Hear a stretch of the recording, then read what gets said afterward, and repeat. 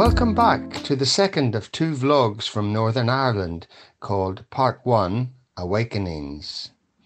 Early encounters that influenced change from childhood in County Antrim to living in Kent and Sri Lanka in the 1980s. The excerpt I'm going to read from today is from Chapter 2, Impressionable Years, Curlews. The river was a great attraction, and though officially I learned to swim doing the breaststroke in Portrush Harbour with an instructor, unofficially it was wild swimming doing the doggy paddle with the dogs and my cousins at fourscore.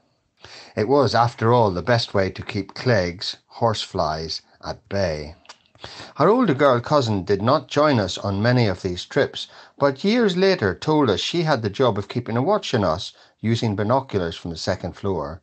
I do hope she was spared the sight of us all skinny dipping by the trees on the river bank. The beautiful Glenavy River is now overgrown with trees and grassy banks, but you can still see the place where we learned to swim. This part of the river was above a small but beautiful waterfall.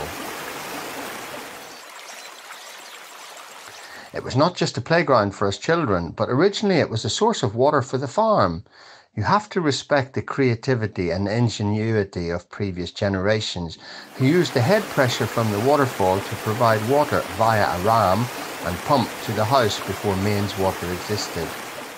My older cousin William remembers his job was to clear any debris from the ram down by the river if it silted up with weed or pebbles. His father had a signal code to tell him it was working again and return home. It was by opening the bar door, as you can see in the photo, except sometimes he forgot. I continue with the excerpt now. Throughout our time growing up in the holidays at fourscore, there was the sound of curlews, a background part of the ambience. They were breeding there at that time amongst the damp pasture of tussock grass and compact rush. Curlews have not been seen on this farm for many years, and it is similar across these islands as they have generally not been able to coexist with improved farm pastures and exposure to predators.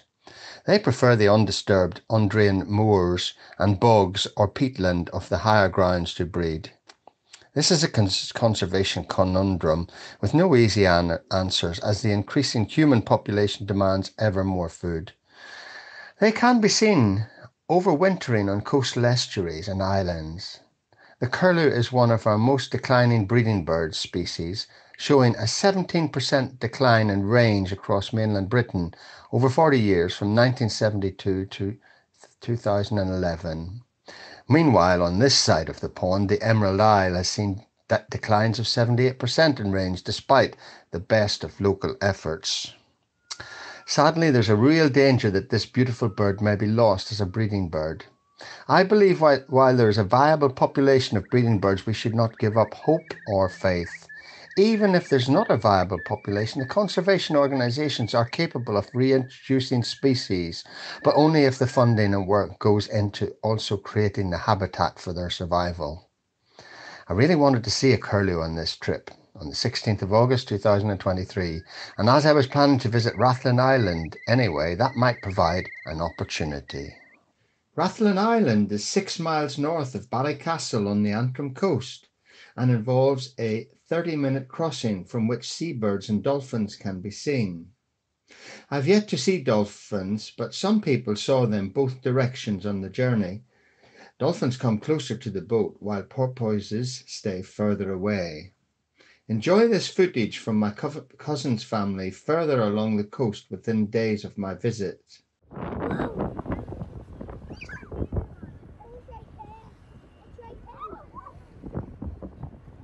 Oh, see the wee baby one, Liv?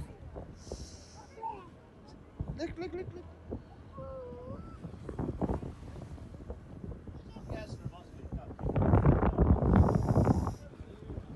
That's unreal, isn't it? On arriving at Rathlin, I went straight to the post office, who now stock the book, and also visited the old boathouse, which has been modernised as a tourist information centre. A knowledgeable and one of the older family members who has lived there for generations informed me. Well, you will be lucky to see curlews at the moment as they don't breed on the island, but prefer the turf or peatlands, which are not part of this habitat. They do, however, overwinter here. Regarding corncrakes, We had 4 pairs breeding this year. After a pleasant afternoon visiting the East Lighthouse, the closest of the 3 lighthouses to the ferry, I was scanning the seashore and saw a speck on the horizon. I thought, is it? Could it be? Yes, it was a lone curlew, hopefully back from its breeding ground somewhere, early for its internal migration to safe wintering grounds.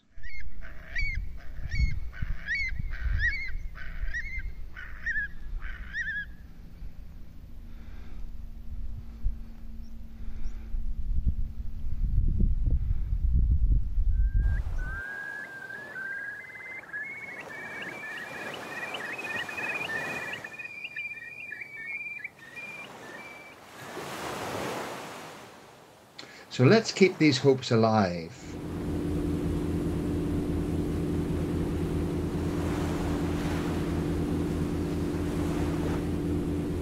I hope you have enjoyed the introduction to this book and will be keen to know more details at the end.